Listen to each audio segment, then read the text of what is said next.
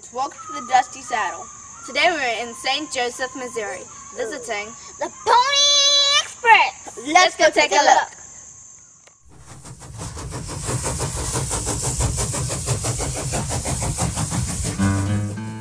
We visited the Pony Express Museum in St. Joseph, Missouri. Here we are outside of the stables. That's me with my little brother and two of my cousins. Be sure to put a push pin on the spot where you're from. We put ours in Tennessee, and my cousins were the first visitors from South Africa. The first thing you'll want to do is visit the theater. You'll learn all about the history of the Pony Express. Here's the first rider taking off from St. Joseph, Missouri. Look how everybody in town turned out to cheer him on.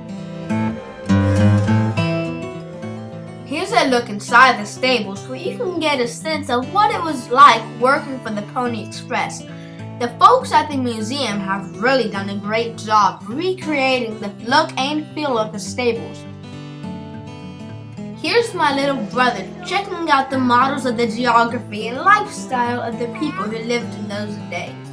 Check this out. This is an original jacket worn by Buffalo Bill Cody in one of his Wild West shows.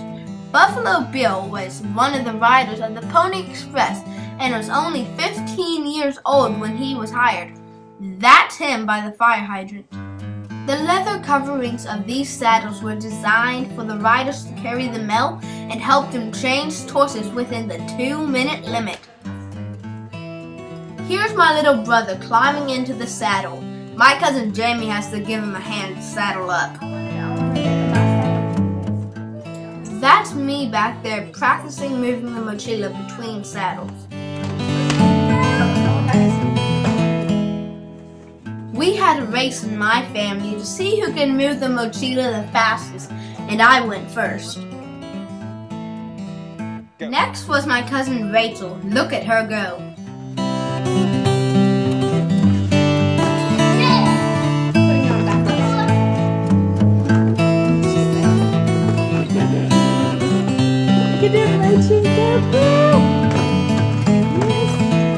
Go. Then it was my cousin Jamie's turn. She's ridden a lot of horses in her time, but never had to move a mochila before. Ready, set. Even Mom got in on the race. Everybody had their own style.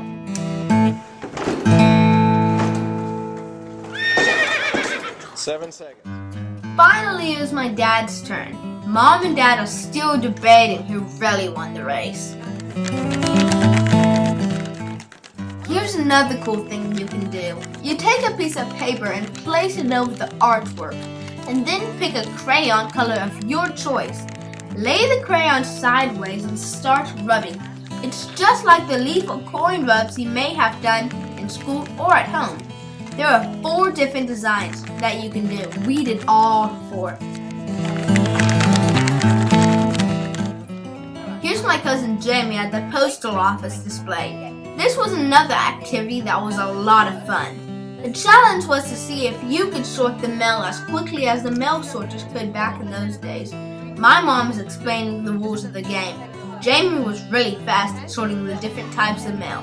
Let's watch her in action. 6, go.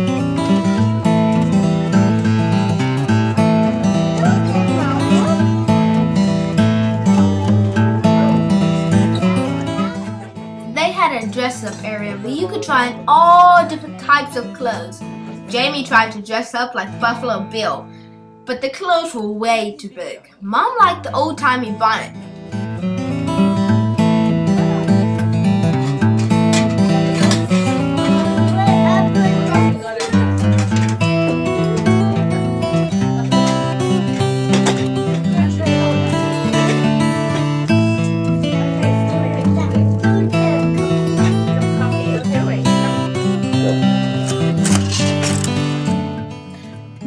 Before you leave the museum that you stop by the souvenir penny machine.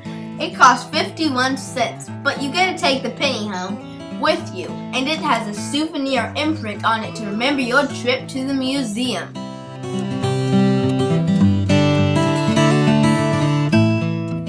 After you leave the museum, be sure and stop by the Jesse James house.